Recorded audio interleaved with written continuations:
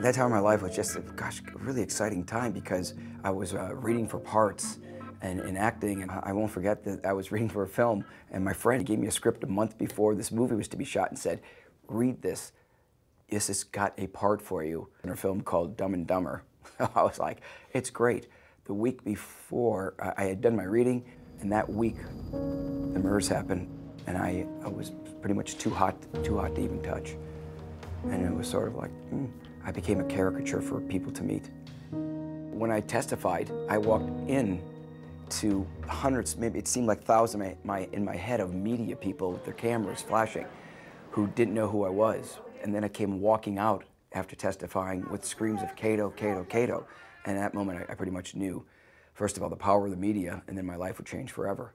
And that everything I would do from that moment on became public. That was somewhat devastating. And can you tell this jury where the defendant was between 9:35 and 11 p.m., sir? No, I cannot. I think he's guilty because now I saw everything in hindsight. When I was sequestered, I honored that. I didn't watch anything. And then when I didn't have to, I saw everything. My opinion started going, he's a guilty man. People always ask me questions about what if, and there's no answer to it because I can't go backwards. It was a double-edged sword. I became famous, and it became famous for a horrific event. Sort of one of those things like, what actor wouldn't dream of having fame? But being thrust into fame for all the wrong reasons is terrible. Everything kind of went backwards. I became famous for nothing. And it was sort of like, never has a man done so little to be recognized by so many. And so everything I didn't do, I have to do now in my life to prove that, you know, I'm still following the exact same career path that I had 22 years ago.